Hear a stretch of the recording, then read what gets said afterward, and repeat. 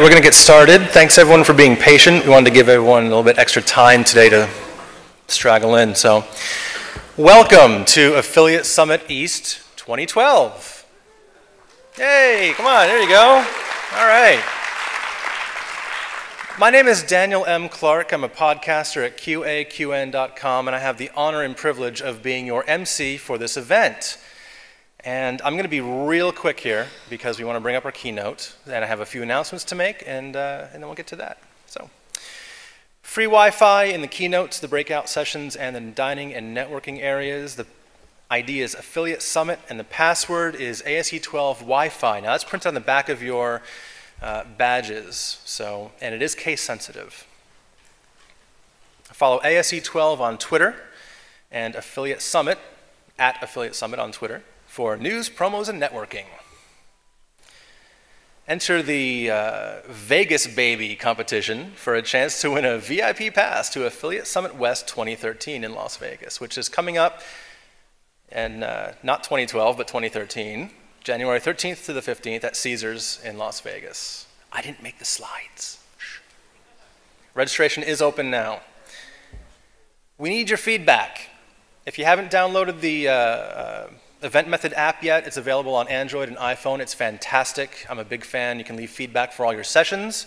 You can get your schedules, find out about speakers. It's just like those pages that you have in the Feedfront magazine that tell you the agenda. It's fantastic. Have you joined the Affiliate Summit Forum? Network, learn, and have fun at forum.affiliatesummit.com. It's great. It's 24/7. Lots of people there, lots of great conversations, lots of education. What are you doing tonight? Affiliate Ball is happening at 9:30 until whenever. They don't know. It could go all night. More info at affiliateball.com. And if that's not your speed, we have affiliate karaoke from 9 until midnight in the Nassau Suite here in the hotel. Always a great time. You can't go wrong with karaoke. It's hysterical. 4,279 attendees. This is the largest Affiliate Summit East to date. Round of applause. That's fantastic. It grows year after year, show after show. It grows, and this industry is just wonderful. And that's it. That's all I got. So I'm going to introduce our keynote, Sara Levinson. I got my cheat sheet right here. All right. Now we're on to the keynote speaker. Sara Levinson has such an extensive bio that we would be here until lunch if I tried to get through it all. I'm going to hit the highlights. Ms. Levinson has forged a distinguished career working with some of the world's leading brands. Her board experience includes such world-renowned brands as Macy's and Harley-Davidson, as well as a number of internet startups. She's a board member of CafeMom, the popular social network from others, where she previously served as chairman and CEO. She was the president of NFL Properties Inc., the licensing, marketing, and sponsorship division of the NFL. And she represents all the teams.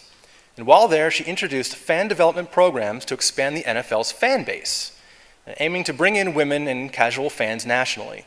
And under her leadership, Advertising Age named the NFL the Promotional Marketer of the Year, recognizing the NFL's promotional efforts with women and kids. Ms. Levinson was named the first Woman of the Year by Women in Sports and Entertainment. Now, I'm not much of a sports guy, so this next bit is the really cool part for me. She was the president of MTV, Music Television. She's held the executive vice president roles at MTV Networks, Nickelodeon, and VH1. And during her tenure at MTV, Ms. Levinson directed the network's global expansion with the launches of, get this, MTV Brazil, MTV Asia, over 24 countries, that one, MTV Japan, and MTV Latino, which served the entire continent of South and Central America. She also served on the board of MTV Europe and the Comedy Channel, which you may know as the predecessor of Comedy Central. Sara Levinson has had an extraordinary career working in publishing, advertising, marketing, and entertainment. She's a graduate of both Cornell and Columbia Universities. Please give a warm welcome to Sara Levinson.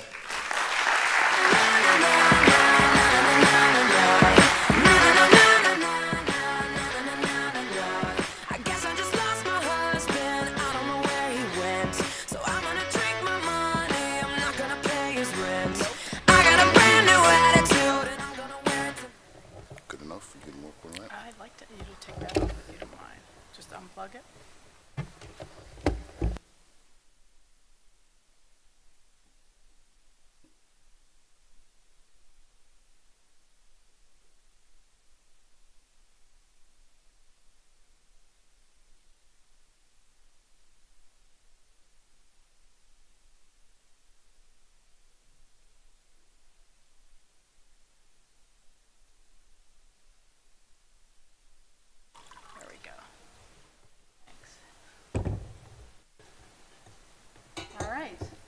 Good morning. Thank you, and thank you for that introduction. It kind of makes me feel very old when I hear all those things. When Sean Collins asked me to speak to the Affiliate Summit this morning, he said it might be useful for me to spend a little time talking about my career, that path and the experiences I had working on some of those very iconic global brands. So I told my 20-year-old son, who tries to keep me a little more current than I am, that I was going to talk about the past, and he made a face. And I realized that his interpretation of my job and my career was kind of thinking about the fact that cell phones weighed barbells, as heavy as barbells, and you could actually smoke on airplanes. Clark Kent went into the proverbial phone booth when he needed to change into Superman. But it's true that in the modestly distant past, I spent about 8 years at MTV when it was true rock music got you money for nothing and chicks for free. And I was the first female executive at the National Football League, or any professional sport league for that matter, at a time when the NFL thought that marketing was a 3-hour game on national television. Much has changed since then, but the fundamental truths still apply. For those of us in this room who work in businesses that require customers, which I'm assuming is everybody in this room, the bottom line truth is we don't really work for our employers, we work for the customers. It's not the brands or the businesses that send you checks, it's the customers. Our salaries paid for by the customer. And I think you guys know better than most. You show me the customer, I'll show you the money. When I started at MTV, if I'd had an iPod in those days, most of the music we featured would never have made it to my playlist. But you didn't need to love the music to know that if we focused on what mattered to the audience, instead of things like Social Security, that would have been health insurance, education, and AIDS, we could launch a voter registration and get out the vote campaign. And that campaign could make history, which is how, in 1992, 18-year-olds voted in greater numbers than they had in 20 years since they were first given the right to vote. When I started at the National Football League, aside from the occasional Super Bowl TV viewing party, I had never really watched a professional football game. Seriously. I didn't tell that to them when they were hiring me, but it's true. I couldn't have told you if Joe Namath worked for the Giants or for the Jets.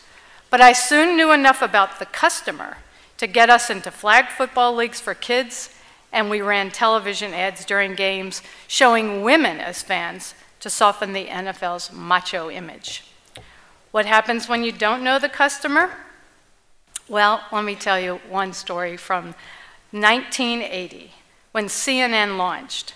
Back then, a lot of people thought the only value of cable TV was the copper and the wires. Still, as soon as it started to look like CNN might be onto something, an imitator was inevitable. That imitator came from a joint venture of Westinghouse and ABC News. They took the idea of CNN and upped the ante. Here's how. CNN was a 24-hour news channel, but it wasn't a 24-hour live news channel. ABC and Westinghouse would be the first to go there, launching a new cable channel called Satellite News Channel, SNC. CNN broadcast often was rehashed news. They would rebroadcast from earlier in the day. But do you think the viewers cared? Not in the least. In fact, they didn't even realize that they weren't watching a live news broadcast. A little research could have better informed those in charge. But in their hubris, ABC and Westinghouse never asked the consumer anything about their likes, their attitudes, their perceptions. Why would they bother? The cable executives there were news executives and news junkies. They thought themselves were the heavy consumers, so they knew. And so they committed millions and millions of dollars to a proposition that consumers just didn't care about. And they delivered the news 24 hours a day, live. As a result, when the Russians announced at 2 o'clock in the wee hours of the night that Soviet Premier Leonid Brezhnev had died, the ABC Westinghouse cable channel was the first to break the news, and they had the story exclusively for at least a couple hours. Unfortunately, at 2 a.m., the big moment when we could deliver proof of concept, no one was watching. Sooner than you might have thought, the network was shut down. It seems so obvious. Learn everything you can about the customer, then focus on the customer. It's stunning how often businesses will tell you that's what they're doing when they're doing anything but. Because people often say one thing and do another, here's one more thing I recommend. Hang on to your sense of humor. It's often the case that people who don't communicate well go into media and public relations. We frequently see that people who have difficulty relating to others go into management. And it's mathematically guaranteed, no matter what you do, that at least one of the people you work with will be certifiably insane. And not just that, he or she will be completely committed to drive you as crazy as well. So just try to see your work environment as a comedy, and you'll do much better. A career is built on a foundation of ideas, caring about your customer, looking for new opportunities, enjoying your daily comedy show. If I had a recipe for success, that's it. Also, a career is built on your biography, on who you are and where you came from, and who influenced you along the way. In my case, my perspective came from my family, which gave me the confidence to take an unusual career path. I grew up in Portsmouth, Virginia, when there were still people who didn't know that the Civil War had ended and that the South had actually lost. There were 5 kids in my family, and all of them went to college, which meant my father had 2 jobs. One, he was a chemist, a real scientist by day, and at night and weekends, he actually sold insurance. My mother was a feminist before there was a name for it. She was a teacher, and she so strongly believed in educating women for important jobs that she refused to pay for any college courses I could take that would have prepared me for a traditional job. In the summer, when I was 17, I decided to study French at the Hampton Institute, historically an all-black college in Hampton Roads, Virginia.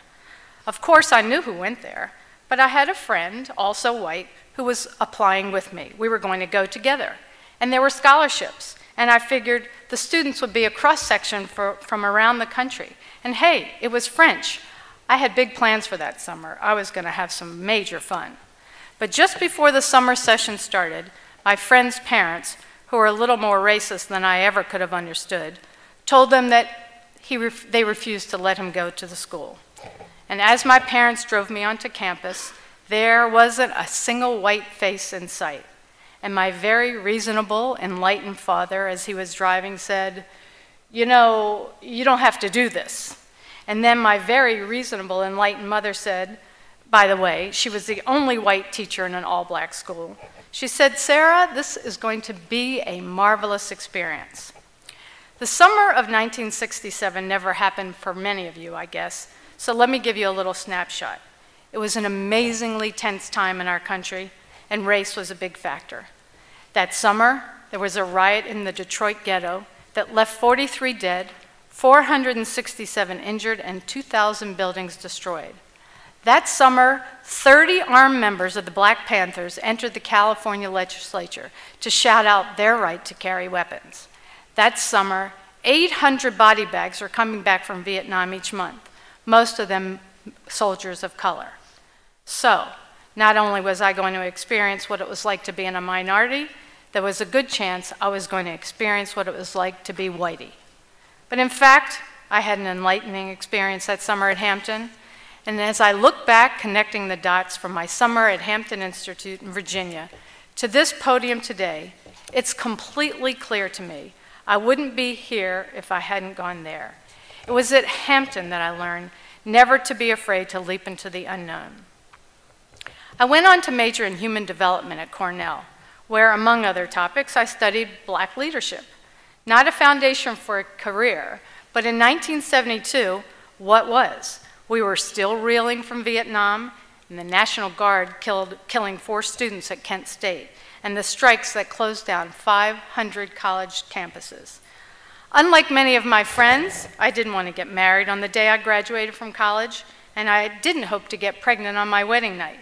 I had other dreams: challenging work, travel, a big life. I had no plan. But I spent the summer before my senior year trekking around Europe, and I wanted desperately to return and live there. So I got a job in the English countryside as a governess. That job didn't last long. By August, my mother came over and said, "You have to quit this job. We're traveling. We're just gonna, I only have a month left before school starts and you're coming with me."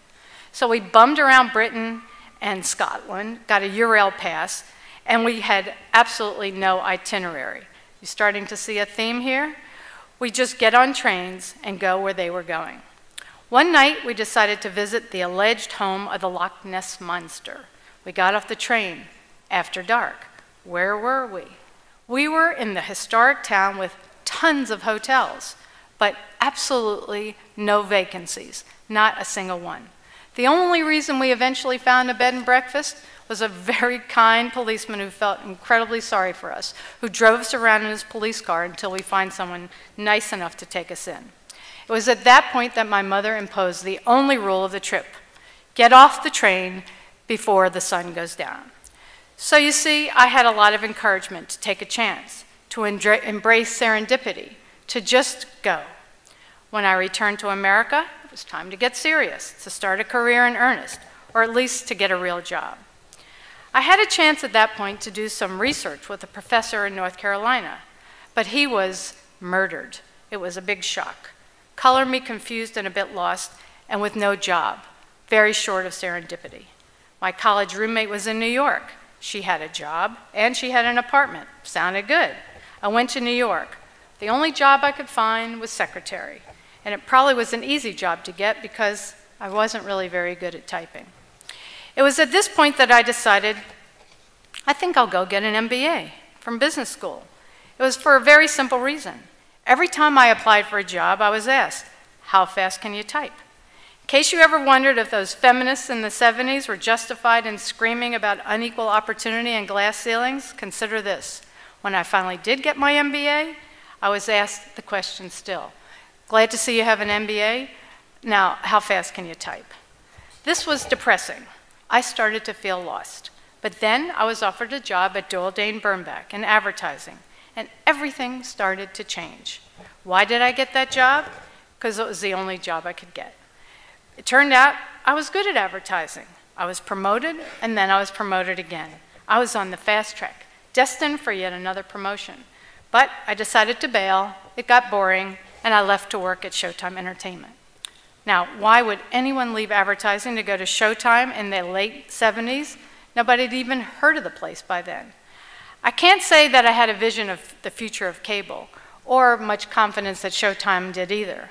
When I arrived, we were delivering the programming to cable operators, not by satellite, but on VHS cassettes. Every month, we'd pack up a bag of 14 movies and send it to the cable operator. But we had what was then a very, very strong selling proposition. Picture this, the movies were unedited, they were uncut, and they were uninterrupted. Why take that job? The chance to work with a very imaginative mentor.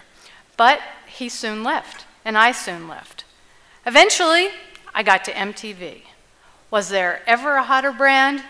Video killed the radio stars, how the song put it, and MTV owned rock video. It was not just the leading network for rock videos, it was growing fast. If I'd ever fallen into a dish of cream, this was it. Only guess what? It wasn't. MTV was growing, but when you started pulling those numbers apart, you saw the growth was closely linked to the growth of cable itself. We were just getting more distribution, so it masked what was really going on. We were huge among the 15 to 18-year-olds, but the problem was an equally important target audience that we weren't getting and we were actually losing. Young adults in the 22 to 24-year-old set. MTV had pretty soft ratings. Looking deeper, you saw that we needed to reinvent the network. We had reached the end of the big arena stars, performers like Michael Jackson and Madonna and Bruce Springsteen. There was new music coming up. It was grunge, it was rap, it was hip hop, the hair bands, the headbangers, and a lot of it was very exciting. But a lot more of it was polarizing and controversial. Remember Tipper Gore and her campaign to put ratings on music? Remember how much some religious groups were offended by the likes of Kurt Cobain? Well, I remember, because I was personally letter-bombed by the Christian Coalition for airing Nirvana's videos. We were still doing great with the world's most fickle audience, the teenagers. That was unprecedented. We owned a generation. Advertisers produced commercials just to air on MTV. Fashion followed us, and filmmakers were schooled on our techniques. So why weren't the 24-year-olds tuning in? Well, research told us they had longer attention spans. They were tired of those 3-minute videos, and there was no real sense of urgency for them to tune in and see the latest one. So we've decided to create long-form programming, animated shows like Beavis and Butthead, and reality programming like The Real World, and game shows like Remote Control, and dance shows with Downtown Julie Brown, House of Style with Cindy Crawford. Anybody remember any of these? We program music in half-hour blocks by genre, like Yo MTV Raps and Headbangers Ball. We changed music from an endless loop to appointment viewing. Did we make mistakes? You bet. But when we did, it was because we shortchanged the customer. I'm thinking of Neil Young in the video, This Note's for You. It was a brutal attack on commercialism that included a Michael Jackson lookalike whose hair caught on fire. The advertising sales department was completely freaked out at the thought that we would play this video. They were understandably concerned, thinking that we would lose advertisers. But what we should have really been nervous about is alienating the viewers by not playing the video. But unfortunately, we listened to the ad sales guys and didn't. Naturally, Neil's video became a monster hit, and we backpedaled like crazy. We eventually played it a lot, and that year, the video won MTV Award for Best. The best thing about MTV was that whatever happened was never to be repeated. If we had a motto, we called ourselves the channel of the moment. Everything we did was for now. Next time, we'd do it differently. That's why after every award show, we'd have what we called a post-mortem meeting. We'd ask, what can we do better? How can we surprise the audience? And we did. One year, Pee Wee Herman was in hiding because of an incident in a porno movie theater. Well, MTV got him to come out of hiding and open the award show. Post-mortem meeting. What do you do for an encore? What do you do to top that? Michael Jackson kissing Lisa Marie Presley. How do you top that? Madonna kissing Britney Spears, and on and on. Sometimes we created surprises, sometimes they just rolled our way. Like the launch of MTV Europe. We had Terence Trent D'Arby and Elton John performing in a private club. It was in Amsterdam. It was so much fun. It was a measure of that moment that Elton was actually the opening act. Great show, great party, and even better after party to come. We saw Terence Trent D'Arby in the hotel lobby. We said, oh, you have to come up to our private party. So he said, definitely, turned around and invited his posse, a dozen Hells Angels from Holland. They followed him up the elevator to the private suite, grabbing and swigging bottles of liquor, just straight out of the bottle. It wasn't hard to figure out where that party was going. It was the first time I can say I actually called up security and pretended to be alarmed that there was a party that was about to go bust, and I asked them to please send up their biggest guy and bust up the party. Launching MTV around the globe was usually a lot of fun, but then there was the day in Vietnam when we had just enough free time to hire a boat up the Saigon River. It was immensely pleasant. It was a perfect day. Somebody had a camera, memorialized the moment. On a nearby boat, Japanese men floated by, playing cards, shirts off, made a fabulous picture. Click. Within seconds, these men were swarming our boat. They were police, and you just don't take pictures of police in Vietnam. It's clearly stated in every single guidebook if we'd bothered to pay attention. We were towed to shore, hauled into a Quonset hut, and interrogated. They demanded our passports. We knew, obviously, no Vietnamese. Nothing we mimed made any difference. Luckily, one of us had a book of Vietnamese phrases. Slowly and painfully, the fearless leader among us said in Vietnamese, "My name is Tom, and I am sorry."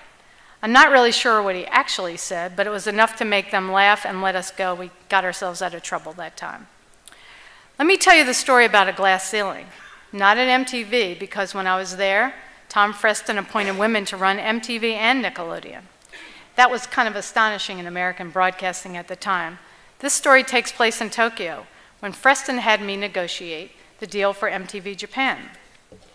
Now, if you've ever sat at a negotiating table with Japanese, you know that the seating plan of a meeting is seeing the chart of hierarchy. Whoever's sitting at the center across from the Japanese person from the company that you're talking to is sitting opposite you, center table, to center table. And if you're unlucky enough to sit at the end of the table, you know you're really, the head of the table there is not where you want to be. Nowhere to be found a woman. And yet, here I was, the highest ranking MTV executive and a woman. No way the Japanese could process this. They stalled the meeting as long as they possibly could, asking very vague questions like, "How is Mr. Freston-san?" I said, "He's fine." They kept asking very vague questions, but I knew what they really wanted to know. Where is he? When will he be here? But I played it out with a few non-answers. I had a little of my own fun. It was my sense of humor without them knowing it. When I thought I'd tortured them enough, I finally said, "Mr. Freston is not in Tokyo. I represent MTV in Japan." Well, much embarrassment followed. They made me get up from the seat at the end of the table and sit in the middle seat. And to their amazement, and mine too, I guess, we actually did some business. Last month, you saw that Melissa Meyer became CEO of Google and that she's 6 months pregnant, having a baby this fall. When I heard that, I thought how much things really have changed. Because when I became president of MTV, I was a month pregnant. But I kept it a big secret, or so I thought. I was out to here, 5 months pregnant, finally got up the nerve to ask my boss to have dinner with me so I could break the news to him. He said, "I know what you're going to tell me." I said, "How?" He said, "I've known for months. It's fine. It's fine." But it really wasn't. A year later, my boss confessed. "If I'd known you were pregnant," he said, "I never would have promoted you." I said, "Why not?" He replied, "I didn't think it was fair to you." That also sounded like the right thing to say, and again, it wasn't really true. I'll translate it for you. What he probably meant was, there's no way a mom, much less a pregnant woman, fit brand MTV. And so yes, things really have changed. The National Football League, exact opposite. I went from "how can you shake this up" to "that is not the way we do things here." If I heard that once, I heard it a million times. That's because the NFL was the ultimate boys' club. When I started there in 1994, the boys were crotchety and they were set in their ways. The NFL hadn't done a single piece of research. They didn't really need to. A national study confirmed what everyone already believed in their heart and in their gut. The NFL is the most popular spectator sport in America.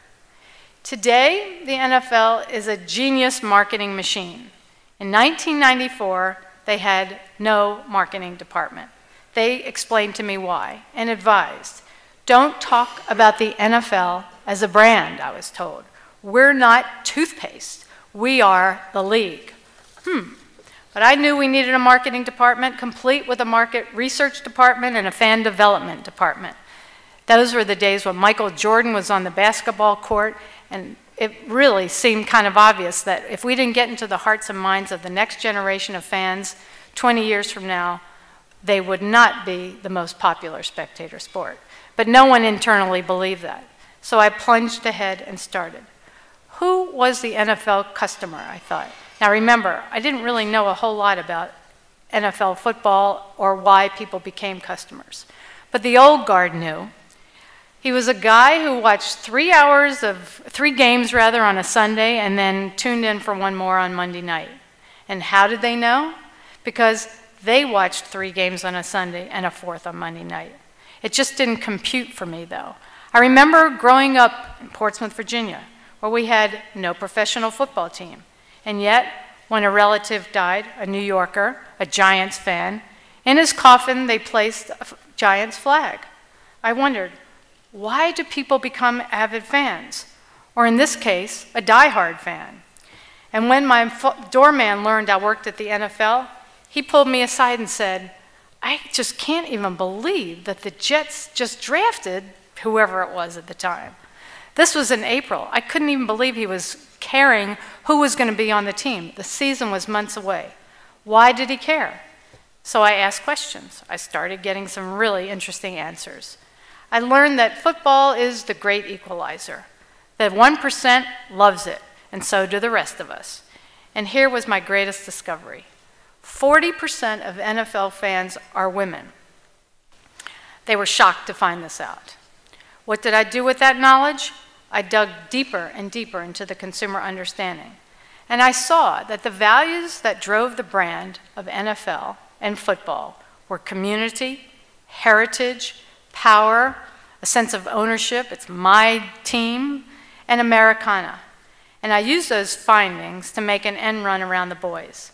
In 1999, we got the NFL involved in the Susan Komen race for the cure. And NFL started to speak to the fans of tomorrow, the 8 to 11-year-olds, the absolute sweet spot when fans actually become fans. We had players make commercials thanking the fans, and we opened up competition for punt, pass, and kick to girls. Just a few months after I started, I won that first award for women in sports. I actually can tell you honestly, I didn't deserve it. I got it, I really think, because a woman, any woman at the NFL was big news. On Madison Avenue, the most important thing we did was market the NFL. Ad Age named us the sports, it was the first time a sports league had won Promotional Market of the Year. We were on USA Today's front page, nightly news.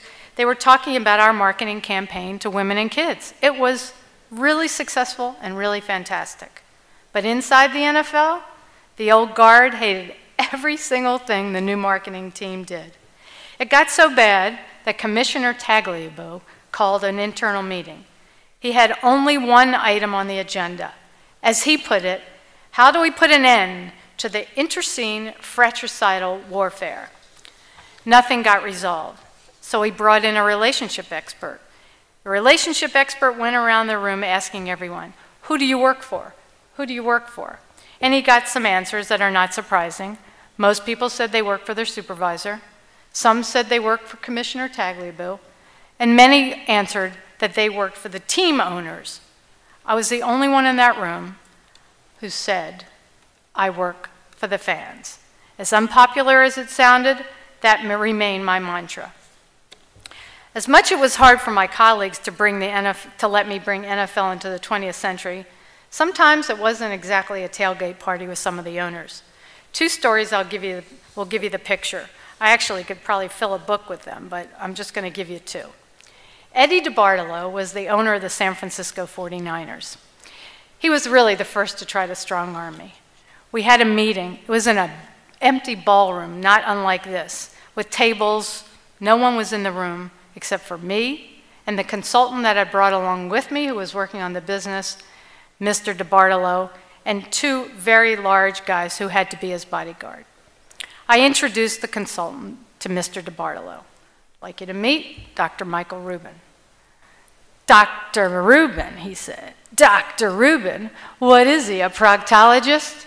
Without missing a beat, I just said, no, but he sure knows an asshole when he sees one. Fortunately, I wasn't the only one with a sense of humor in that room. The bodyguards laughed, and Eddie laughed, and I was allowed to live another day. Then there's Jerry Jones, the owner of the Super Bowl winning Dallas Cowboys. You remember them, the America's team? What you have to understand about the NFL is that the marketing model is socialism. It's been that way for decades. Equal revenue from the broadcasting revenue, the marketing revenue, the sponsorship revenue, regardless of market size.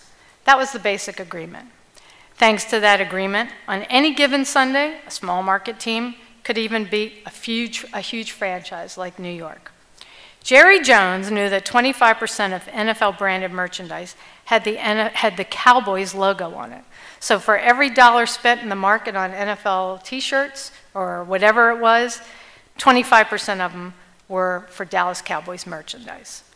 Back then, he was winning Super Bowls. So the way he saw it, his boys were entitled to 25% of NFL merchandise, cash on the barrelhead. He didn't want the 1/30th that we were sending him every year for his equal share. Compromise was just not possible. The league ended up having to sue Jerry. Jerry countersued.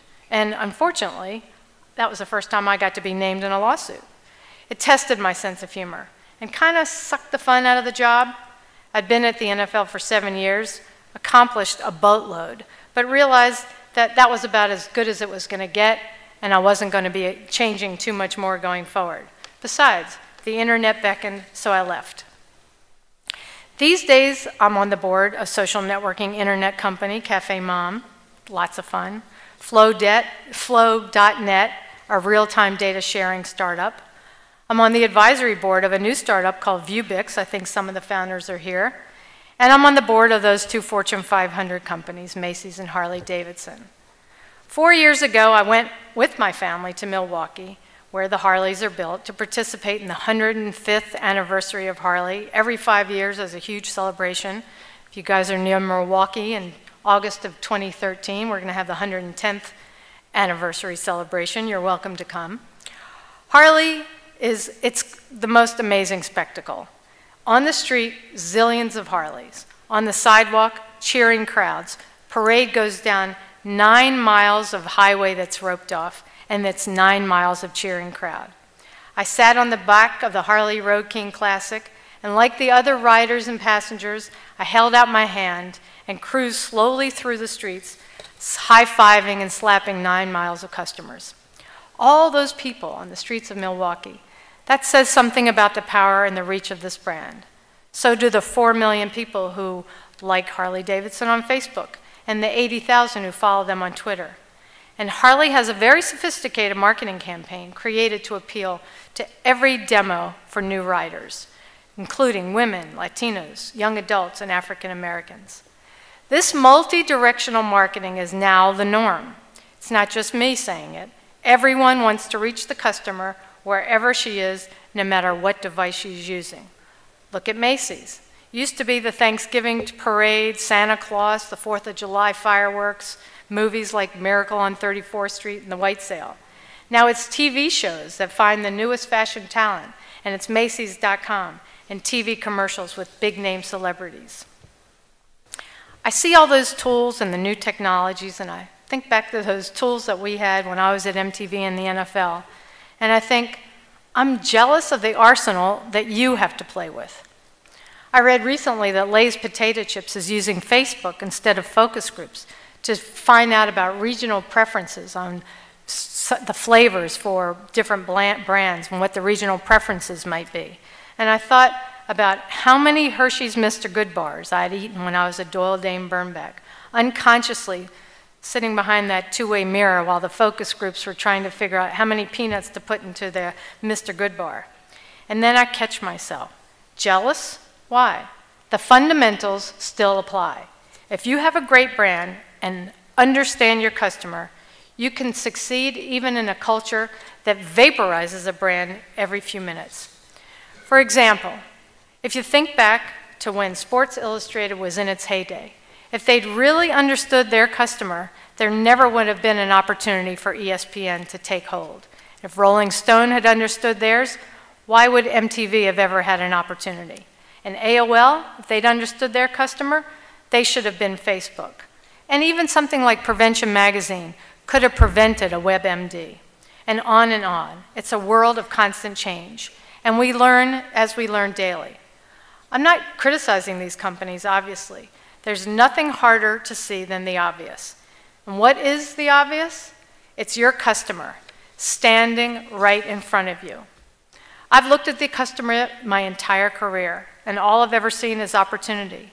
And I very much hope that you'll look to your customer and see opportunity too. Thank you.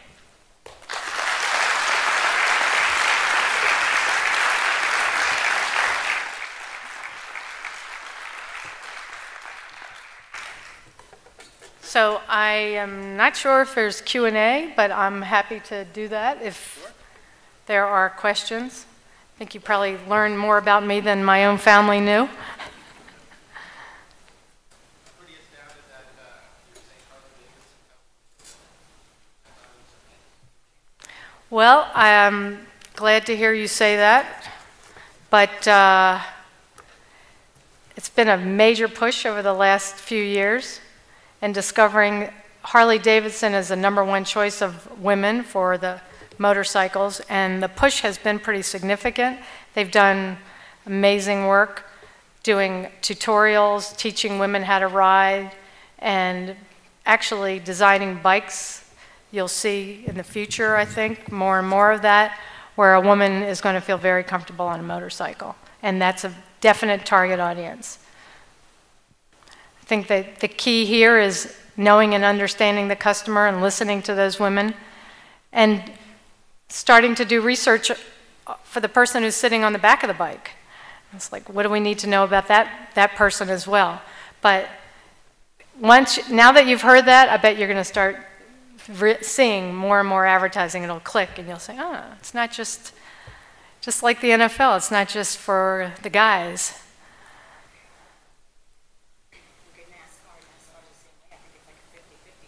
That's right, NASCAR. It's a very communal kind of experience. Yes? Good morning. My name is Joni Ward. I wanted to know if Harley-Davidson has an affiliate program, and if so, do I have to go through an affiliate network to apply for affiliateship? You know, what I would happily do is take your card and send it on to the folks in the marketing department. Thank you so much. Yes. I love that you mentioned the obvious is hard to see in your speaker. Reminded me of a quote, you probably heard it already from Sandra Armour. The obscure we see eventually, the completely obvious, it seems, takes longer. Yes, exactly. Well, it was always amazing to me to see that because so many of the companies I worked for were very strong appeal to a customer, like MTV or the NFL, where you almost would pay to work there. So you can be deceived. Or the situation with the news channel, where the people who are working there because they have a passion for the product and they see themselves as the customer. And that's a pretty slippery slope when you think you are the customer, because the customer changes and their attitudes and perceptions change. But I think that you guys are on the front line with the customer. You can see it probably before most, because the internet gives you access to see immediate response. So you're in a very advantageous position. Yes.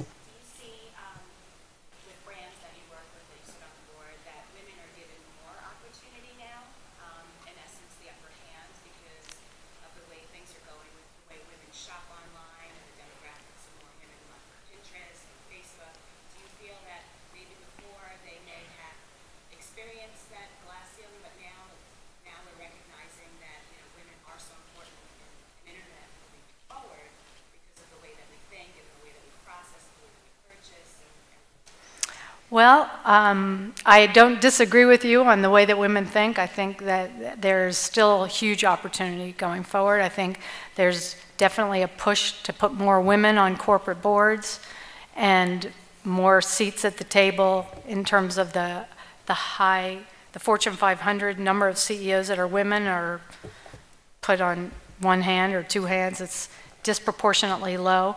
But I think progress is certainly being made when you can be appointed to Yahoo when you're 6 months pregnant. That is pretty exciting, and I think as more and more women are going into business, the network of bringing in other women, it's very exciting. I have to say, I'd never even heard the word glass ceiling until I was too far along to tell you. I didn't really pay too much attention to it, but it was definitely there. Over here. Hi. So you have obviously worked for these very mega-sized brands. What advice would you give to a small business owner who is trying to compete with a mega-sized brand in terms of marketing? I mean, we're talking about billions of dollars of spend against somebody who may only have $10,000. What can they do to compete? Well, I think the key is to be very focused and understand exactly who it is your customer is, and be rigorous about understanding that customer and targeting. Don't try to do too much, but sometimes you have an advantage because you're going to understand your customer much more intimately sometimes than bigger companies. So one step at a time. Yes. How do you create value in this economy? How do you create value in this economy? Yes.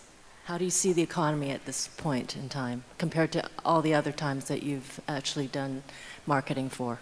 Well, I think the economy was pretty terrible in 2000 when I actually joined CafeMom. The internet bubble burst just as I arrived. In the 80s, there were problems with the economy.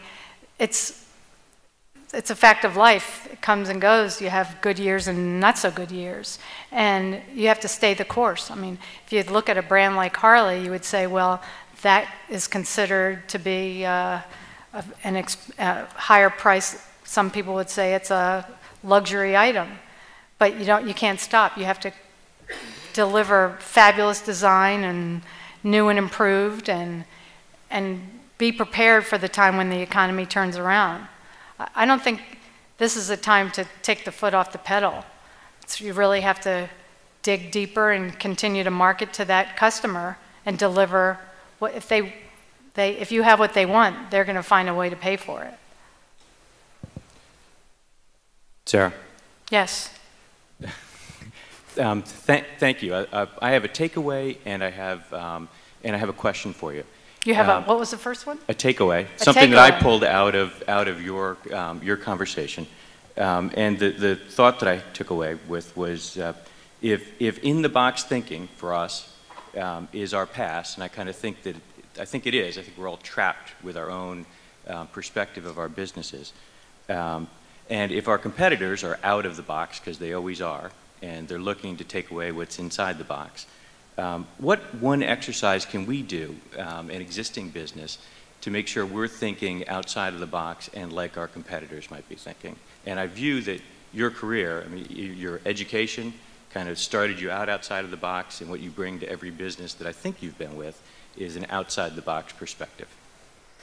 Well, I would say the one big turnoff that I would always hear at companies is the words, "That's not the way we do things here." And you would be amazed at how many times I've heard it from incredibly successful brands. And to me, that's like the kiss of death. So having those post-mortem meetings, asking yourself, how do we do it differently? Instructing people that work with you never to say those words, because it's a cultural thing. That's not the way we do things here. Becomes status quo. And rewarding risk-taking. It's like it's all right to fail. Having people realize it's all right to fail. If you don't have that mentality in your organization and the culture saying that it's all right to fail, people won't take chances. And you have to take chances when you're thinking outside the box. Not everything works. So I think it's from the very top instilling that sense of let's try something different. Let's not rest on our laurels, no matter how successful you are. And again, understanding your customer, because your customer is changing out from under you. I think that's it.